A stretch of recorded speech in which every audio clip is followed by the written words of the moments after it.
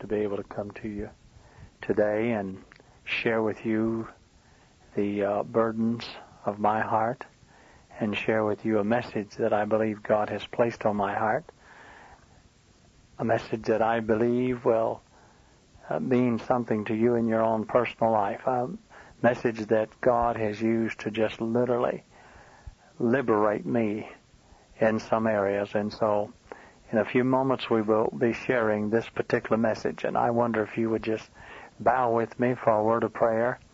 If you're where you can bow and pray, if of course you're not, that you can just pray along with us as you're driving or whatever. And so pray with us, please. Father, in Jesus' name, we come. We ask you for that anointing that we need at this time to be able to share this message with these people in Jesus' name. Amen. Well, I would like to say this to you in relationship to some things that have been happening. Many of you have become very serious prayer warriors over these past months. I'm sure that to you that have really been praying, you will be delighted to know exactly what the Lord is doing in my behalf. Of course, most of you that are on this tape ministry are aware that for now 5 years,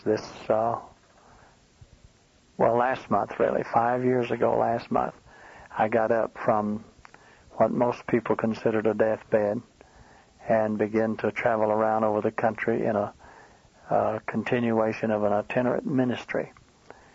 And I want you to know these 5 years have not been without their reward, and God has uniquely blessed. Many of the times that I would go to meetings, I would have to pray that the Lord would give me the strength to even get in the pulpit. And then when I would get in the pulpit, of course, the glory of God would come, and we were able to see mighty things accomplished over these past 5 years. These past 5 years stand as an outstanding history of the sufficiency of Jesus in human flesh. And I can certainly praise the Lord for all of these 5 years. I look back and I feel that a great deal of the strength that I have received has come from people that have shared in my ministry. And of course, when I talk about sharing in my ministry, I'm not necessarily talking about a financial sharing. I'm talking about a spiritual prayer experience where people have literally been led of God to pray when I wasn't even asking for their prayers. And this has been quite an experience.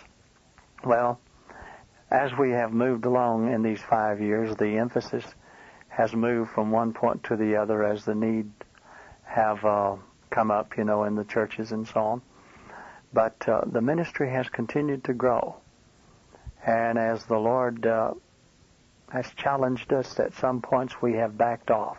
I feel that on some occasions I have backed off from some of the things God wanted me to do.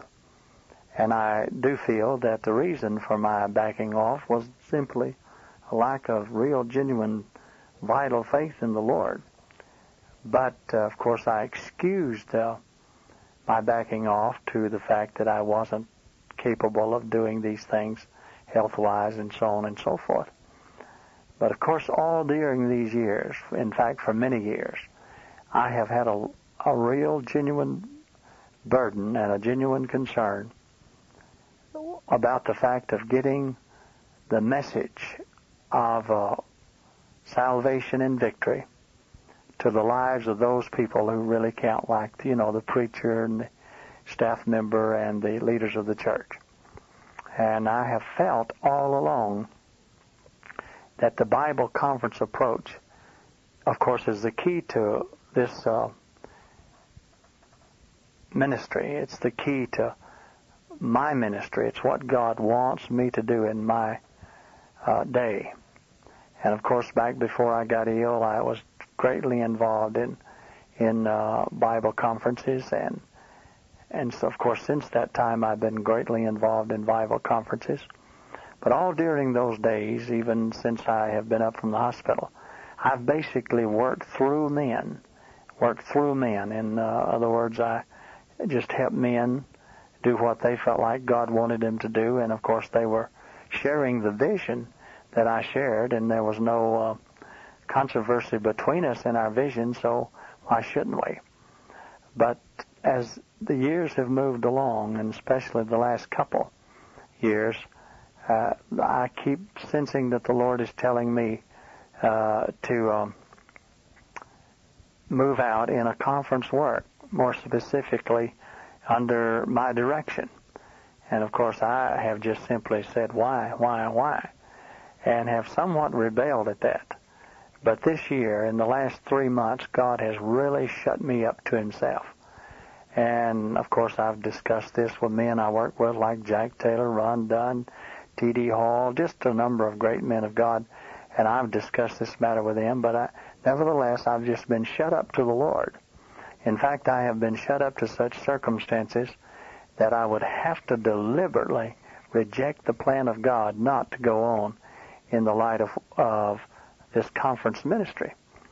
But this year, God got me to the place where I just simply told him that I was willing.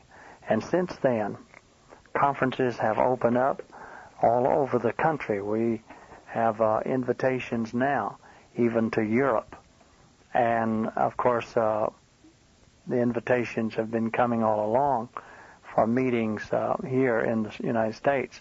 But, of course, we've turned most of those meetings to revival meetings rather than a conference-type approach. But, nevertheless, the Lord is giving wisdom at this point now, and the surrender has been made, and things are really happening. And, of course, we haven't got all the formation of the structure of the work laid out yet as to under what name or title or emphasis we will be able to project, and so on. But the Lord, nevertheless, is showing us that his ministry for us in our day in relationship to revival in these last days it's to be carried out in this fashion. So this is a new challenge to me. It's a new insight to me. It's a new experience for me. And I just want you to pray that the Lord will have his way. Now, in the light of all this, we've asked the Lord to send us some help in the office. We've needed someone here in this office. And, of course, I've talked to several people. In fact, we talked to one young lady in Maryland that's a precious Christian friend, and I thought maybe that she might be the one, but somehow that did not work out.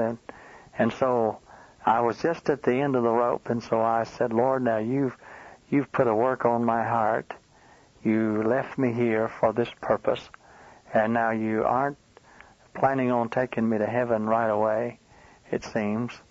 And if I go, we're all going to go. And so you've left me here with a work to do. Now I've got to have some help. And so the Lord challenged me to just trust him for a secretary.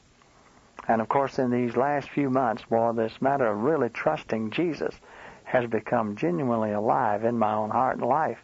And so I began to be challenged to trust the Lord for a secretary. So I looked in the Word for a word, and the Lord began to speak to my heart out of Exodus 31:3. There Moses had, of course, a work cut out for him to do, himself to do. God had given him a work to do, and he was in need, and the Lord said, I've got a man here. He said he's filled with the Spirit. The Spirit has given him knowledge and wisdom and so on. And the Lord enabled me to claim that promise.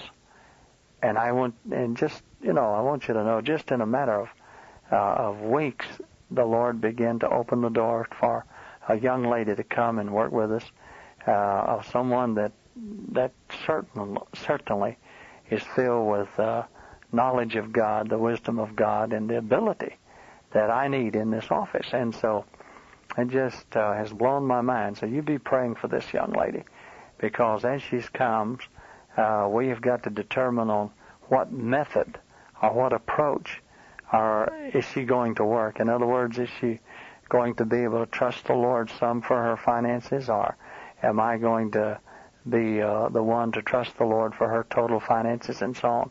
So you pray. Her name is Barbara, Byers. And you just pray for Barbara that the Holy Spirit might really anoint her and use her in this office, because she certainly is gifted, but with all your gifts, you cannot be used as the Lord wants you to unless the Holy Spirit anoints you. So you pray for her as she comes. Now, the Lord has blessed in so many other ways that I just can't mention today. But as I see it, the Lord is changing revival meetings into conferences, and we're going to see a great deal of emphasis in the meetings on conferences. And these conferences will take on a significant turn to the meeting of the needs of the leaders. And I know that the Lord would have you to pray for us about this matter, so you pray that the Lord will speak to your heart and just tell you when to pray and how to pray for us. And we'll praise the Lord for that. And so now you pray with us as we get into the message today, because I believe this message is a message that can turn your life into victory. Well, if there's anything that is certain today, it's the fact that everything about us seems to be uncertain. And because everything about us is so uncertain, everyone seems to be confused and not knowing where to go and what to do and what to be. And so today, as I share with you this message that's on my heart, I want to talk to you about the matter of certainty.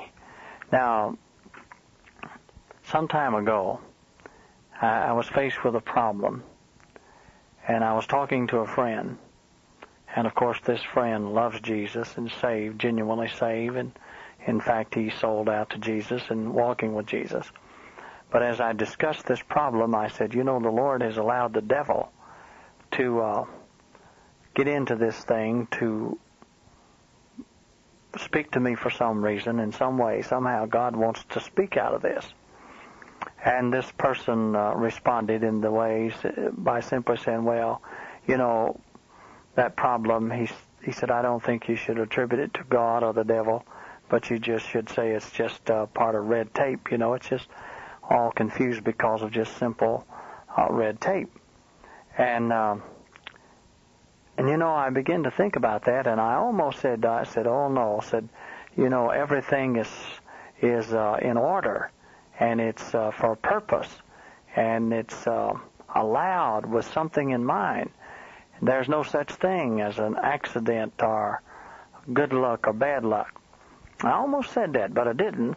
And then after the phone call or the conversation, I began to think about that, and I began to think about what Miss Bertha Smith said one time when she heard someone say, well, we sure did have a streak of good luck.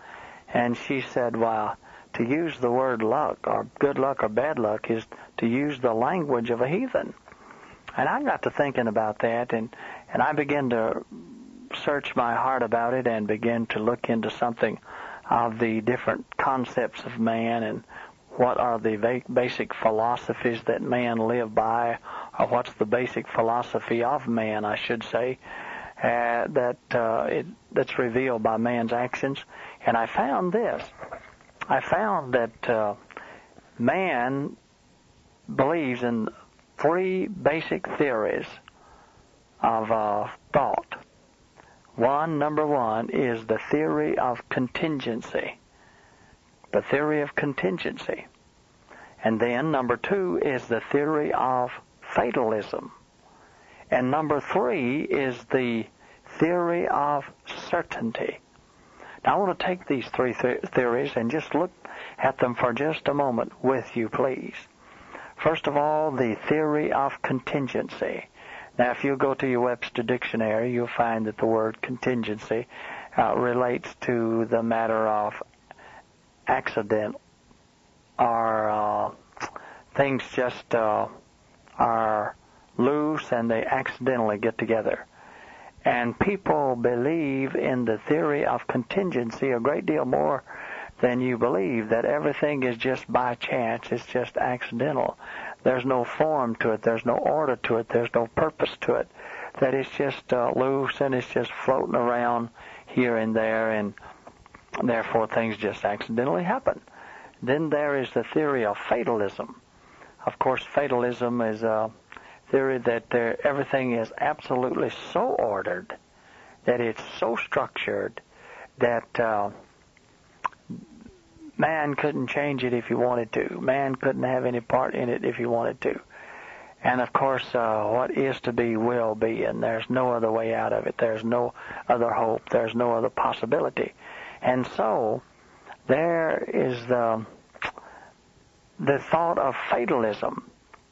And a lot of people believe in this thought of fatalism. And then there is the thought of certainty.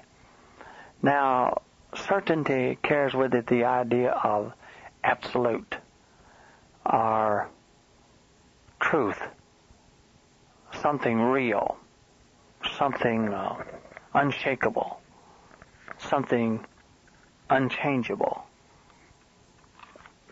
And so we have the theory of certainty. Now, of course, man lives in some measure of all three of these. Some measure of all three of these. But the man that does not know Jesus Christ and does not accept Jesus Christ on the basis of the authority of the Word of God is a man, of course, that is at loose at all ends. And, of course, if he even believes in the theory of certainty, he derives his belief about certainty from facts that science has, handed down. And science itself does not believe in the theory of certainty, because the points of which they draw their conclusion is not based upon a fact that is absolutely certain, because they derive at their conclusions with means of logic, research, and so forth, that cannot be basically true, because the premises of their origin is wrong from the very beginning. But now the man who believes in Jesus Christ, the Son of the living God, who accepts the authority of the Word of God, he derives at his point of certainty from the very beginning of the truth. And that truth is the Word of God. That's the basis, that's the premises, whereby he initiates all of his search and thereby comes to all of his conclusions. So actually we have a Christian is a man that is derived at the position of certainty, and he's derived at that position of certainty on the basis of the eternal Word of God. Now, as we come to this, Christians that have come to accept the fact of the Word of God as the authority, and Jesus Christ as the Son of God, and the facts in the Word of God as the truth of God. Excuse me. This man, of course, having come to know the Lord, know the Lord, can still vacillate back and forth to these different other two theories, the theory of contingency and the theory of fatalism. They can vacillate back and forth because they're free to think as they will. But as they vacillate back and forth, they become more confused as to what's going on, because God certainly deals on the basis of the absolutes, the certainties. And so, as we look at this, I want to discuss with you something that is absolutely certain, a theory of certainty. Now, of course, the idea of certainty is established in the fact that Jesus Christ is the Son of God, virgin born, heaven sent, literally was born, literally lived, literally died, literally resurrected, literally lives on high, and so on. And there's 1,000 different certainties in the Bible. But God has one for us today to discuss, and I want to discuss that certainty. Now, as I come to discuss this certainty, I want to get you to turn, if you were, you can. Of course, some of you may be riding down the road, flying in a plane, or something else.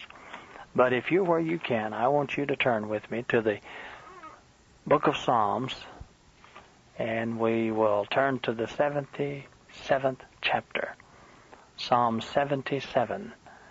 And in that psalm, we have the psalmist, obviously in a rather dejected condition. He seems to be very disturbed about his condition. He seems to be crying out unto the Lord, and he indicates in the second verse that he's all under trouble, night and day, and that his trouble is genuinely with him. And in this awful, dejected, despondent condition, we have him responding to the Lord, and he said, I'll remember God, and I'll remember what he's done. And he begins to remember the great times of the Lord. He begins to remember what God has done for the children of Israel. And it seems that the psalmist is recalling all the blessed moments when God miraculously worked in the life of the history of the children of Israel. And he considered those days, and he considered his time in relationship to those days when God mightily, mightily blessed the children of Israel. He here finds himself saying that at the very presence of God, the water fled. And obviously he's making reference to the very presence of God at the Red Sea, on the banks of the Red Sea. The very water fled from the very presence of God. And so we see him here as he thinks back, reflects back upon those great moments with God. But remember, he's still dejected. He's still despondent. He's still under the load of this thing, or whatever it is. And as he remembers those great works of the Lord, all at once he breaks in with a truth that's absolutely confounding, and it's certainly a certainty. And that is this. He says, Thy way, O God, is in the sanctuary, in that 13th verse. You see, as he ponders and looks over the past and sees himself in this very dejected condition, it seems like that he is searching to know the way. He's searching to know the way. And I do not know the depth of his need, but I do know that he is in need here. And he's in need to know the way. And so, right out of all of this darkness, as he declares his position of darkness and he remembers those past days, he breaks in at that 13th verse and he says, Thy way, O God, is in the sanctuary. Who is so great a God as our God? Now, here's what I want you to see. I want you to read that verse like this. And best I can understand, this will not do an injustice to that verse. Thy way, O God, is in thy presence. Thy way, O God, is in thy presence. There you have it.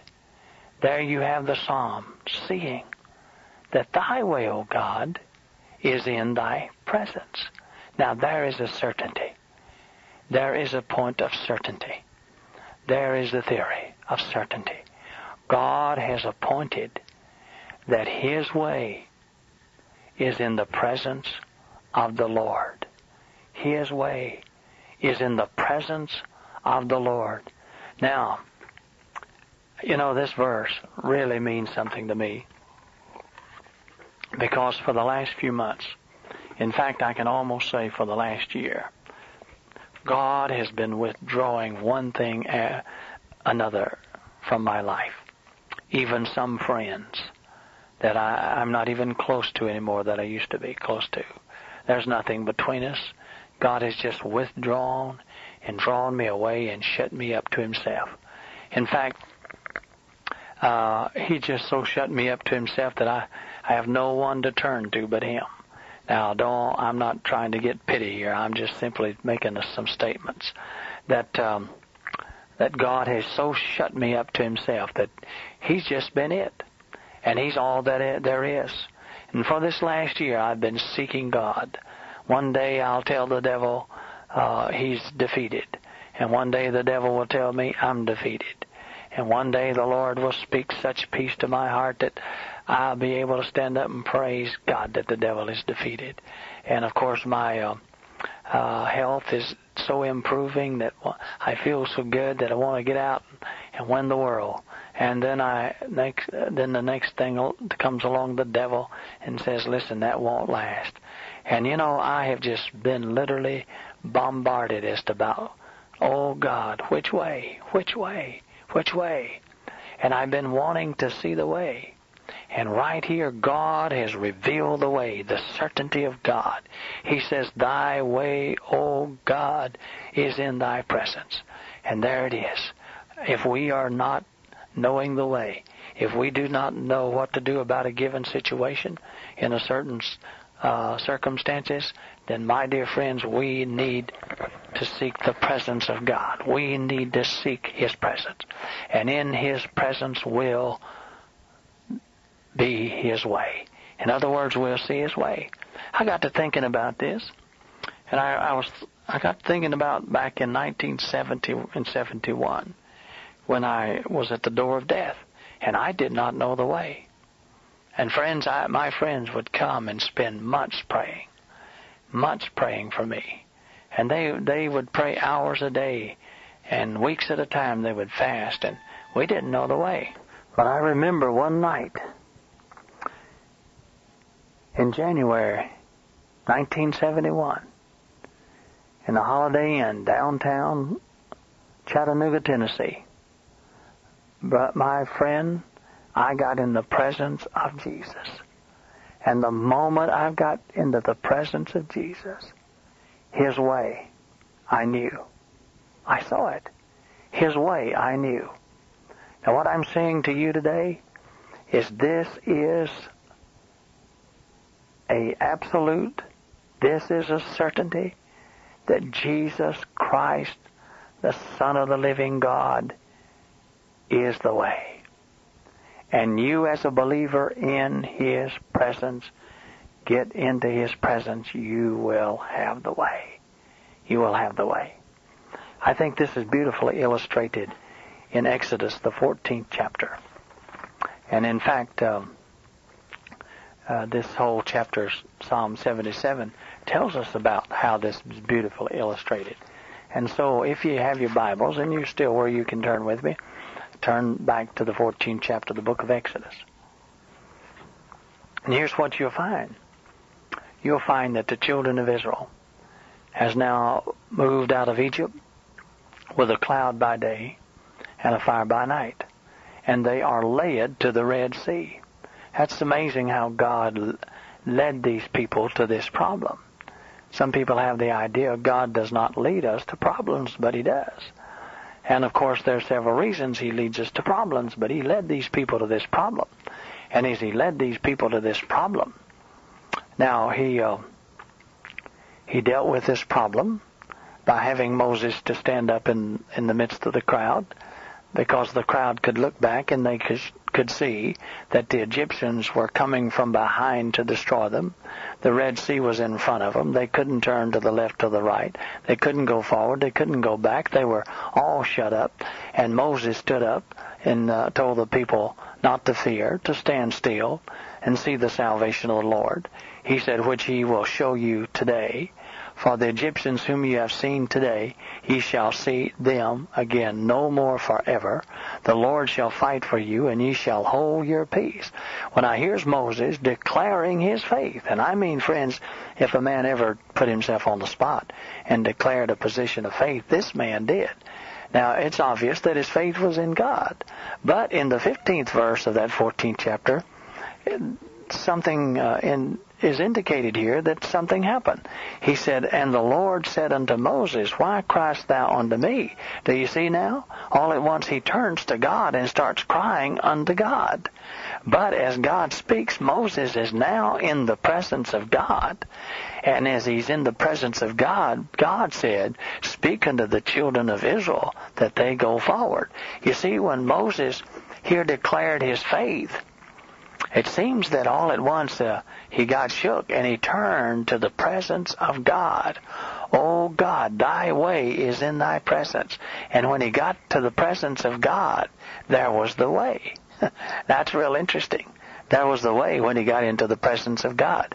And so, friend, I'm telling you today that he got into the presence of God, the way was made plain. The way was made clear. And so I trust today that as you're listening to this tape, that you'll realize thy way, O God, is in thy presence. Seek the presence of God. Seek his presence. Seek his presence. Now, let me say this about the way of the Lord. He said that thy way was in the sea. And that's interesting because as you turn back to Psalm 77 and look at that particular portion of Scripture, you'll find that he said thy way is in thy presence. But not only that, but he said that the way was in the sea. Look at it with me. The 19th verse of Psalm 77, he says, thy way is in the sea, and thy path is in the great waters, and thy footsteps are not known. In other words, the way of the Lord's leading is in the sea. Now, you know, the sea is an area where basically there are no paths, there are no signs, there are no footsteps. And so the sea is the way of the impossible here at this point. And so when we get into the presence of God, very likely his way will be a challenge and a charge and a commission for us to move in the area of the impossible. And it not only will be the impossible, but friend, it will be in the light that we will have to constantly depend upon the Lord. In other words, there's no markings. That we'll have to depend upon him for every step. We'll have to depend upon him for every way, every turn. And that's where God wants us. God wants us right here. God wants us right here every day of our lives. It's so good to realize that God wants us here. I have come to believe in my heart that the real genuine sin of this day and in our time, the real genuine sin is the fact that we do not stay in a absolute dependency upon the Lord. In other words, I believe, friend, that we are experiencing problems so real in our lives that we just throw up in despair and just quit. Or we are so blessed that we just simply forsake God. But we need to walk as the writer of the Proverbs walked and prayed, oh God, make me blessed enough, bless me enough that I will not steal. But let me be poor enough that I'll have to still depend upon you. The Lord told the children of Israel, he said, you're going to get in the land of Canaan, and you're going to get so blessed that you are going to forget me. You're going to forget me. And I believe today that where the real battle with us as God's children really stand is in this place, friends. We do not know how to walk with God in the way whereby we can literally stay totally dependent upon him. But I'll tell you what, we get in his presence, and he says his way is in the sea, and we start moving out in the impossible with God, and the impossible being in the sea, there's no other way but to simply trust Him. Our friends, we'll get under. We'll get drowned. We'll get put under completely. We'll get lost.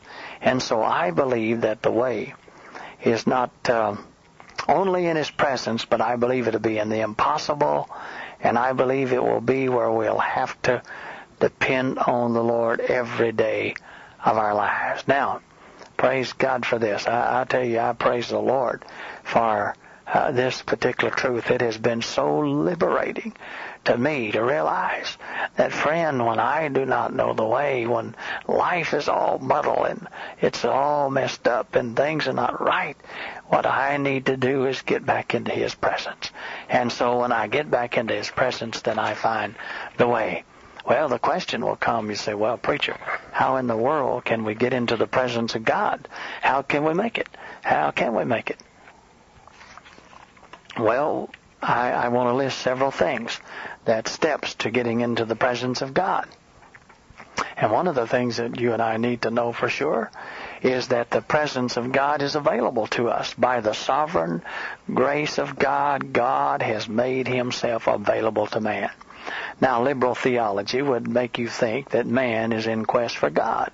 But fundamental theology will let us know that, my dear friends, God has taken the initiative.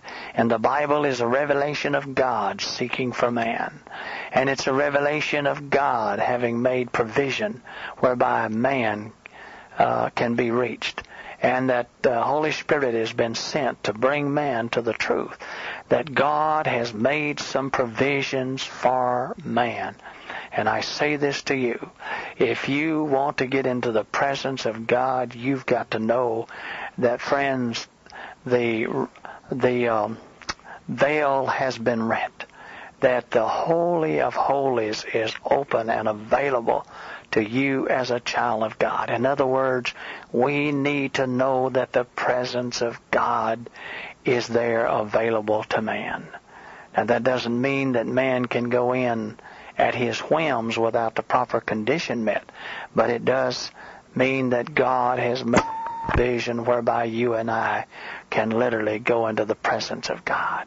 I mean, friends, God has made that provision through the death, the burial, the resurrection, the ascension, and the life of our Lord Jesus Christ. We have access to the throne of glory today. We have access to the presence of God. Praise God for that availability of God. And He is available. He is absolutely available. And I'm not talking about some type of availability where man can go out here and do what he wants to and live like the devil and just flip into the presence of God by simple decision. But I am saying, my dear friends, God is available to reach man and deal with man, whereby man can come into the presence of a holy God today. And that is absolutely true. Now, not only is there the availability of God, God's sovereign grace having made provisions for us whereby we can enter into His presence, but in order for man to get into the presence of God, man must be brought to an awakening of his need to the extent that the Lord is the only answer. Now, man is awakened to his needs. Man has needs, and he knows he has needs all the time. But man must be awakened to the extent that he knows that the Lord Jesus, the presence of the Lord, is the answer to his needs. Now, I find that people all the time are awakened to their needs. They're awakened to their needs to the extent that they come see me even. And then I tell them, I said, well, the Lord is the answer to your problem. And they get disappointed. They get upset. They get disturbed. When I tell them that the Lord, the presence of God, is the answer to their need, they get terribly upset. Now, so that man that comes to see me and stops anything less than the Lord has not been awakened to the fact that the Lord is the only answer to their needs. Now, I believe if a man's going to get into the presence of God, he must be awakened to the fact that the Lord is the only answer to his needs. Now, I go a little further. When a man knows that the Lord is the only answer to meet his needs, then man, out of this, will have to come to a change of mind about himself and about God. Now, very likely this will be a spontaneous result of the two previous steps. But man must have a change of mind. He must have a change of mind. Now, the Bible refers to this as a state of repentance. A state of repentance. And change of mind about yourself and about God. And, of course, about yourself that there's no hope. About God, that he's the only answer. Now, after man has come to that place where he has a change of mind about himself and about God, then man can have that change of mind, but he still has to make the decision. God doesn't make the decision for it, but man makes the decision. The man must make a decision on the basis of the light he has about himself and the light he has about the Lord. And when a man turns to the Lord on this basis, as far as he's concerned, the Lord is Lord of all. And when he turns to the Lord as Lord of all, he has no reservations about the Lord being Lord of all. No reservations whatsoever. The Lord is all of it. That is called a complete act of consecration. And for my friends, when man gets there, then he can get into the presence of God. Now, the amazing thing about the presence of God will be so obvious to a man. And I do not believe that the presence of God will always be revealed by emotional manifestations and sensations and so on. I believe the presence of God will be manifested in the sense of a knowing in the Spirit, where man just simply knows he's in the presence of God and he's set free, and there's just a naturalness and a flow in his life. And so, my dear friends, I pray today that you will realize that the veil has been rent. Jesus Christ opened the way to the Holy of Holies, and that you can get into the presence of God regardless. You say, well, preacher, you don't know what sin I've committed. But let me tell you something. My friends, through the fact that God has made for provision in His Son, and through His Son, and by His Son, the veil has been rent, and through the precious blood of the Lamb of God, your sins can be covered. Through the cross of Calvary, yourself can be crucified, and through simple surrender to God, you can be filled and fused with the Holy Spirit and enter into the presence of God. And the presence of God will lead you, my dear friends, into that knowing God in the way that you can have your needs met today. And I trust today, I trust today that some way, somehow, that God will definitely show you the way. Now, what I've said is this. If you're out there in your life, and I find that regardless of where we are along the pilgrimage of the Christian life, this life, it just doesn't make any difference how mature we are. My dear friends, God allows us to come up to the Red Sea, or He allows us to come up to the walls of Jericho constantly. And my dear friends, we are there. Regardless of our spiritual growth, where we just left Egypt, just got saved, or where we just crossed over Jordan, entered into Canaan, it doesn't make any difference. We are constantly faced with issues, and we're constantly faced with not knowing the way. My dear friends, that fact that we do not know the way indicates that we are not in the presence of God. And so I trust that today, some way, somehow, you will find yourself and get into the presence of God that you might see the glory of God. Amen. Well, it's been good to come to you again this month. I pray that this simple message will have a deep impact on your heart. for some time, the Lord kept running me by this verse of Scripture, Psalm 77:13. And I kept looking at that, and it kept saying, "Thy way is in thy sanctuary." And somehow I just could not get the message of it. But all at once, it began to break out on me. As I read, some dear brother had that word sanctuary meant the presence or the holy presence of God. And I began to see the presence of God there, and I found that just in His presence, and to maintain just staying in His presence. Now, of course, you won't become passive at this point. You won't become passive at all. In fact, you'll find yourself that He's constantly saying, this way, this way, this way, this way. But practicing the presence of God. Oh my, may the good Lord bless you as we sign off this time. And you pray that the Lord will bless us with the necessary strength, physical strength, and spiritual power, and all the equipment that's necessary to really accomplish the end God has laid out before us. We're trusting that His glory might rest upon your life in these days, that we might be mightily used of God in these last few minutes just before Jesus comes.